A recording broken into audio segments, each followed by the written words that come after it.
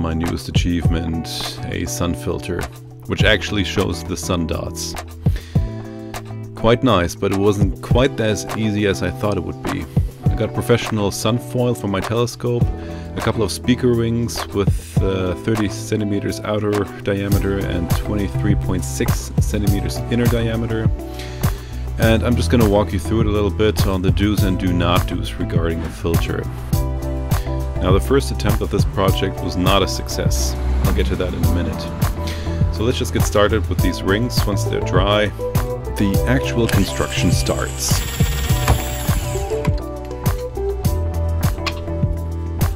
So far so good. Now this disc has an outer diameter of 30 centimeters and an inner diameter of only 19 centimeters.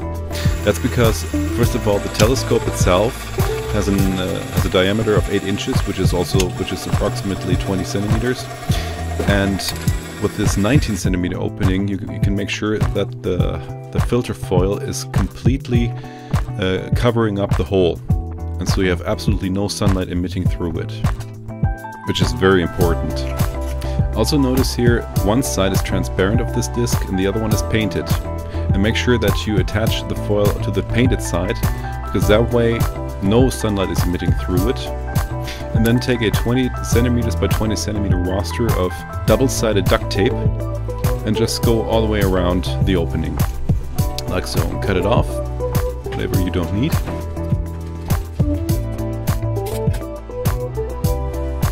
Yeah, so far so good.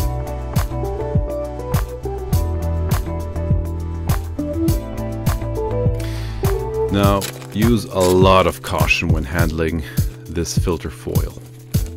I mean, just by taking it out once, I had a feeling that there were holes and cracks and everything already in it. Now, the guy who sold it to me said that it's not uncommon to have slight perforations inside the foil. However, I had like 2 or 3 actual tears in there. Not very big, only about needle sized, but still I had to sort of cover them up with a couple of spare parts from the leftover of this foil. But yeah, other than that, just make sure you keep it inside the other 2 foils, and then use extreme caution in attaching it. And then just take the solar foil into a brochure or booklet like so.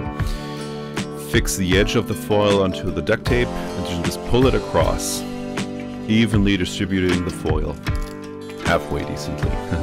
And voila, yeah, you're finished. Perfect. Now it's very important that you put absolutely no tension onto the foil. Just let it sort of loose like here, and that's completely fine. That's from the other side. Looking pretty good actually. Also, in terms of safety, between the 2 speaker rings I attached this little threaded rod, and just also with a little handle on it, just so that I can basically screw on the frame onto the tube of the telescope.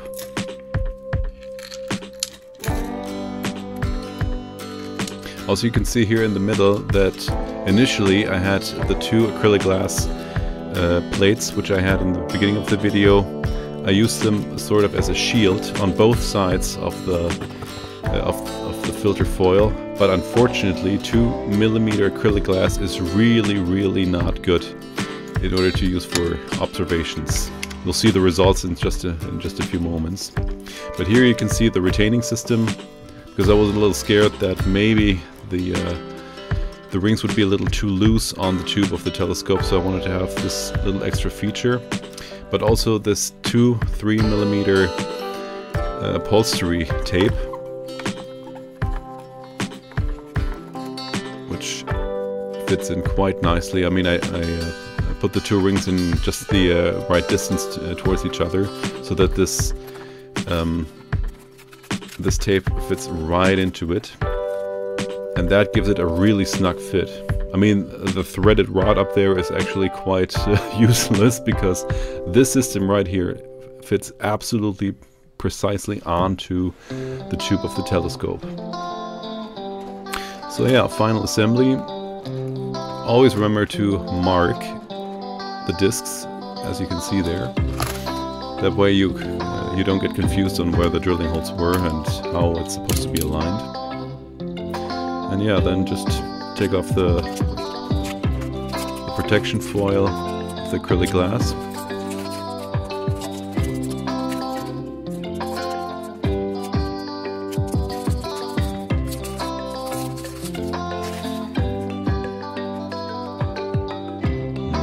Nice. Absolutely no sunlight going through that.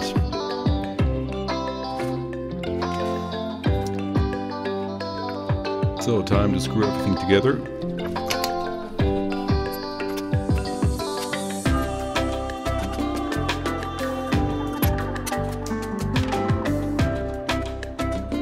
Beautiful.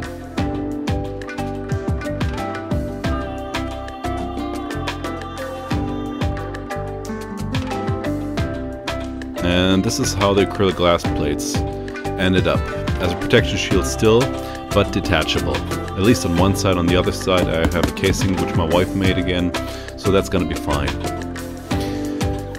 So out in the field, this is the initial version with the two acrylic glass plates covering up the filter foil. It looks beautiful, all straight, all, you know, no bubbles, no nothing. That's quite pretty. But these acrylic glass plates really mess up your optics. It's all blurry, it's all fuzzy, and so that's why I ended up throwing them out or putting them to a different use.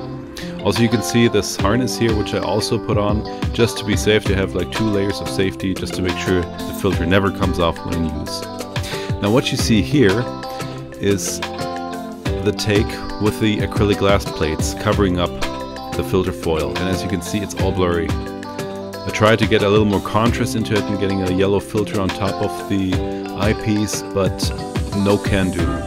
It was not because a couple of clouds around or anything. It was just that blurry. The dots were not visible. It was a mess. So this is the second version, just the pure foil, nothing else covering the lens, and the results, beautiful. Got my zoom eyepiece there from about 22mm to 18mm, and yeah, those are the dots. No flares, however, at this point, but let's see what the future holds.